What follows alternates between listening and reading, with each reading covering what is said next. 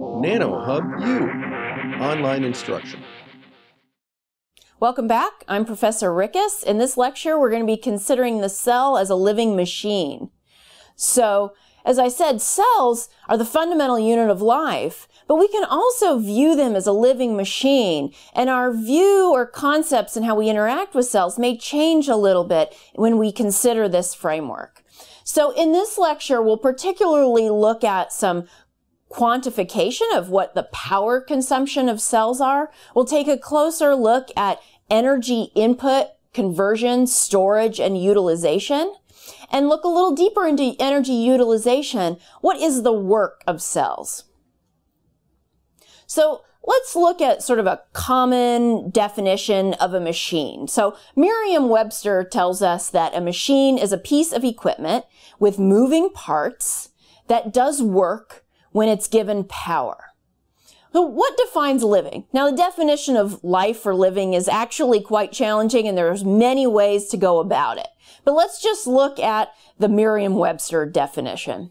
And this says an organismic state characterized by capacity for metabolism, growth, reaction to stimuli, and reproduction. And so this is very typically how we study and taught machines in engineering, and how we study cells in biology. But it turns out that there's a lot more in common between these two definitions than what might appear on the surface. And that's our goal in this lecture, is to start to view cells as a living machine. So let's think about what the basic job of the cell to do. At the most fundamental level, for most cells, it's to make more cells. So it has to make the building blocks of another cell, all those biomacromolecules that need to self-assemble into devices or organelles that form up the cell. It needs to take in, store, and use energy. Next, it of course needs to stay alive. And in order to stay alive, it needs to be able to adapt to its environment. It has to sense its environment. It has to sense its own internal state and change in response and communicate with other cells to overcome challenges from the environment, which may be stressors or nutrient starvation. And it has to adapt to that in order to stay alive. So, and then there are many cells that take on specialized tasks, particularly in multicellular organisms, for example, where there's some division of labor and develop specialized skills for unique environments. So an example of this may be a neuron in your brain or a pancreatic beta cell whose big job it is to sense glucose and make insulin in response to benefit the rest of the body in the multicellular organism, you in this case. So from our traditional biological framework, we organize and study these things in terms of metabolism, cell division and growth, gene expression, signaling, cell migration, mobility, DNA repair, cell-cell communication, paracrine signaling. But if we take now those same topics and view them through a machine framework, then we see really we're talking about energy storage, manufacturing of biomolecules, for example, catalysis, pumping, moving ions and biomolecules around. To stay alive, the cell has to be a sensor. It needs to be an actuator, a processor. Often it needs to keep time. It needs to have some sort of internal clock and function as a clock.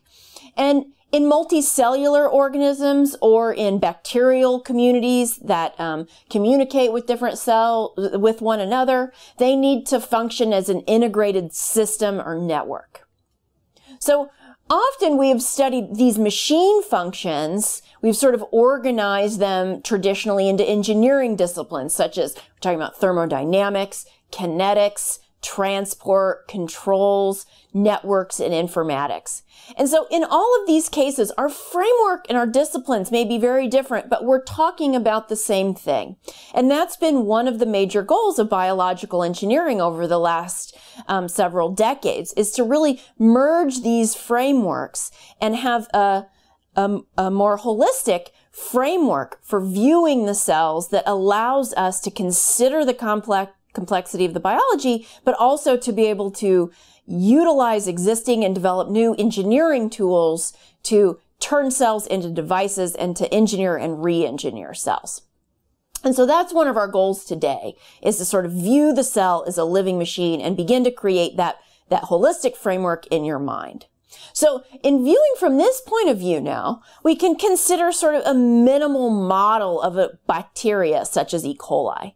And at the most basic level, under sort of ideal lab conditions, a bacterial cell such as E. coli has sort of 5 really big functions or jobs that have to take place.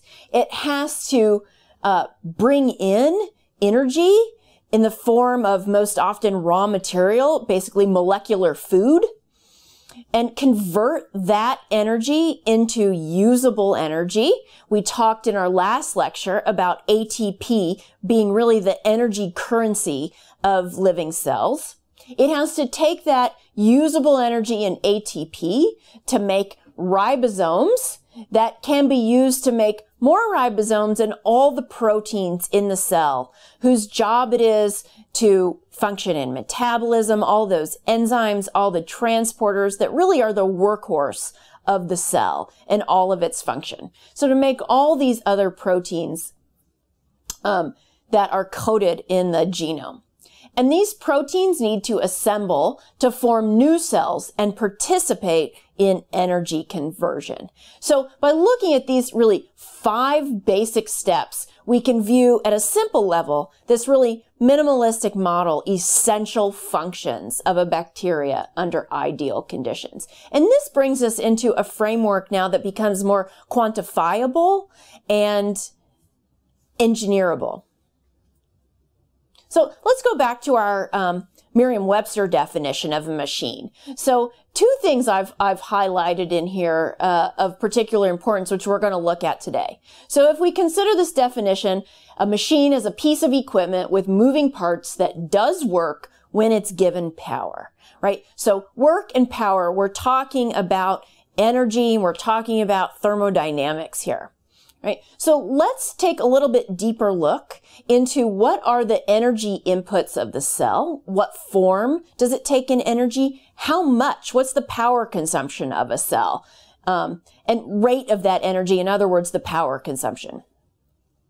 And also, what work does a cell need to do, right? So if it has to take in energy, store it, and then use that energy to do work, what types of work, what are the magnitudes of different types of work that a cell needs to, at what energy magnitude is required and at what rates? What's the power requirements for doing the work that a cell needs to do to live and function? So let's look at the cellular energy and storage. So the 2 sort of big buckets of cellular energy inputs, depending on the type of cell you're talking about, are sunlight and molecular food. And really, essentially, our molecular food, all the energy there, originally came from sunlight through cooperation of different organisms, right? But so these are our 2 main energy sources for life and cells on this planet.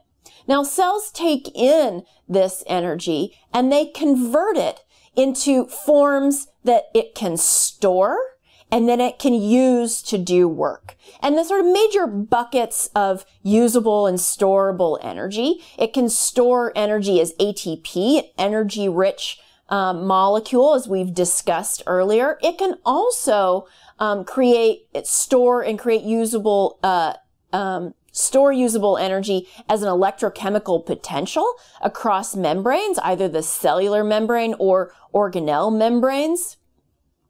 In electron-rich molecules for enabling reducing power in the cell, it can also store energy in stored polymers, such as starch. Here are these starch storages, carbohydrate polymers in plant cells. In animal cells, glycogen is another carbohydrate polymer that's used heavily for storage in animal cells. Lipids are another major class of storage molecules. And so let's go a little bit, if if in our cells, sugars, for example, are one of the most common molecular foods, let's take a little bit closer look at that particular energy input. And so how does the cell access the energy stored in sugars? As I said, a primary molecular food for cells. And if we look at harnessing that energy in those molecules via oxidation, if we were to look at the direct burning combustion of sugar with oxygen, we can see first there's a very large activation energy that needs to be overcome by heat from a fire, for example, in order to burn that sugar and release the free energy that's available to do work. And that difference is about 3,000 kilojoules per mole for oxidation of glucose. Now, a cell does this differently. In combustion, this free energy is mostly released in a form that is not storable and usable, and the cell now converts and captures some of this energy in activated carrier molecules by this series of enzymatic steps, many small steps, to get from this high energy to the low energy full oxidation of glucose. And this helps to reduce the activation energies. They become smaller, enabled. That's really a big job of what enzymes do. And in doing this, we are able to capture energy and store it in molecules such as ATP. And actually when you look at the in glycolysis, for example, we usually get somewhere on the order of about 30 ATP molecules from the conversion of glucose all the way down, complete oxidation to carbon dioxide and water. So let's ask the question, what's the rate of energy consumption or power consumption via glucose in a cell? So we're going to look at one particular example. Let's look at the beta cell in your pancreas. So as I mentioned before, beta cells are the cells that it's their job to sense glucose and produce and release insulin in response. So these cells, as many cells do, have glucose transporters that take up the sugar glucose with some flux rate that we can measure in units of number of molecules per area per unit time. And here's some data from some beta cells in culture.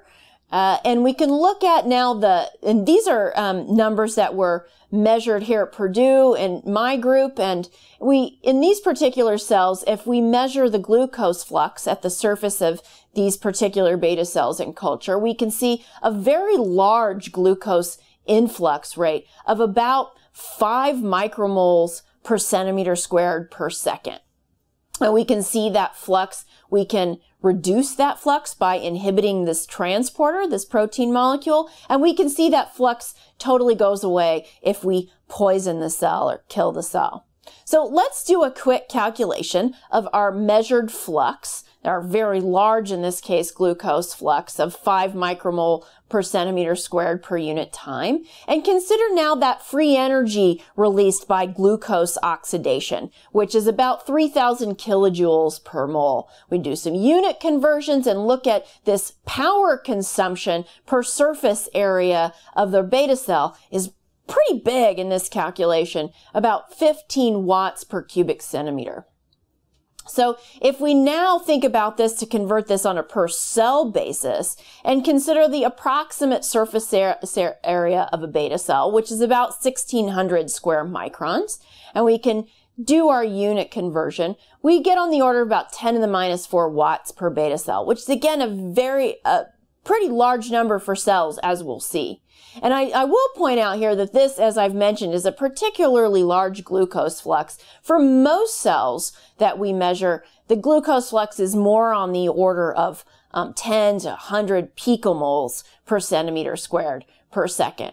And so the case of these cells is sort of interesting. It's sort of interesting to look at the extreme case as these cells are.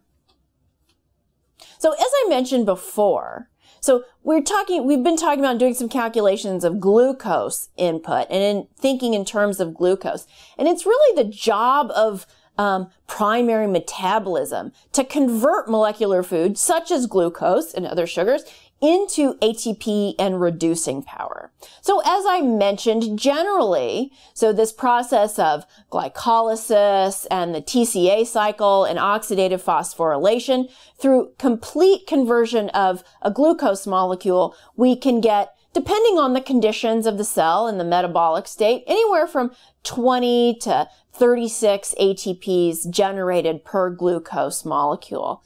And if we look at the free energy change, we talked before about glucose oxidation is about 3,000 kilojoules per mole glucose. If we look at the complete ATP hydrolysis from ATP to ADP, so in other words, releasing the free energy that's in that high phosphate bond in ATP, we can get, depending on the conditions of the cell, again, but under physiological conditions, about 50 to 70 kilojoules per mole. So again, this brings us to, we've been mostly talking about ATP as usable energy in the cell. As we just mentioned, that high energy phosphate bond, where the energy can be released, that 50 to 70 kilojoules per mole, via hydrolysis of that phosphate bond, converting ATP to ADP. There are other forms of usable energy that the cell uses, and that is in the buildup of these electrochemical potentials, this storage. Remember that the cell membrane is basically a capacitor, right? And it can store charge in ions such as sodium and potassium and chloride and calcium across these membrane capacitors to store charge and to store electrochemical potential that can later be used by the cell to do work. We also, through metabolism, generate high electron dense molecules such as NADP that give the cell reducing power. And these together are sort of the three major currencies of energy that's able to do work in the cell. So we'll mention too, we talked about energy storage, often for longer term storage. And cells can store energy in polymers, as we mentioned, such as starches and glycogen. So animal cells will commonly store glycogen, like us. We're animals. We store glycogen in our cells. Plant cells will commonly store starch in cells. And other cells can also store, as is paramecium, and amoeboids will store lipid compartments as well for energy storage. And if we do a quick calculation and think about the glycogen storage in a just typical average human, will be on the order of somewhere 200, 400, 500, we'll call it 350 here, grams of glycogen per human being. Okay. And now if we look at how much energy is stored in glycogen, and we'll do this by mass now, because remember these polymers can have variable molecular weight. So we'll think about them rather in terms of moles, but in terms of grams. And in this case, there's about 4.2 kilojoules per gram free energy available in glycogen. And so if we do this conversion now, a human such as you and I may have about 1,500 kilojoules of energy stored in glycogen that's available to be released, free energy release from those molecules in a typical human. Okay, so let's look at power consumption from a different point of view now. And now here's a calculation that was done considering oxygen consumption rates in a single bacterial cell. So what they did here now was to take the oxygen consumption rate, much like we looked at the glucose consumption rate in our beta cells before. Now, if we sort of measure that input in terms of oxygen utilization that is used in aerobic metabolism, and that's a measurable number, just like our glucose flux was. And here's a common or a measured number for oxygen consumption in our bacteria under particular conditions of about 30 millimoles of oxygen per gram dry weight per hour. Okay, so the cell dry weight, or CDW.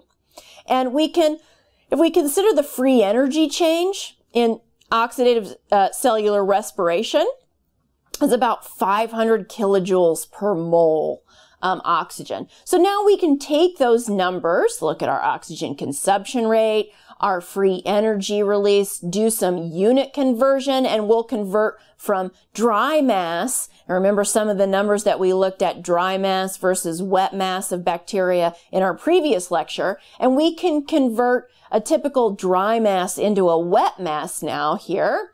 And we get to a final number of about 10 to the minus 12 watts per cell. Or about, if we look at this in terms of mass, about 1,000 watts per kilogram. So thinking about this in a context we may be familiar with, then, if we think of a 100-watt light bulb, now a kilogram of E. coli is about equivalent to 10 light bulbs. So this gives us some sense of what energy scale range and power consumption we're talking about here. Now, just a few notes to remind you here. Again, all of these are really ballpark estimates to give a sense of scale and to help you build some intuition about orders of magnitude. And they're based on general standard conditions. And so these numbers are likely to vary quite widely depending on the cell state, the metabolic state, if it shifts, if it's in a starvation mode, if it's in, if our bacteria is in exponential phase and rapidly dividing. Its environment, the type of cell and what it's doing. Our beta cells we looked at before have very high energy demands because of all that insulin they need to make and pump out, as well as moving a lot of ions around in order to do that.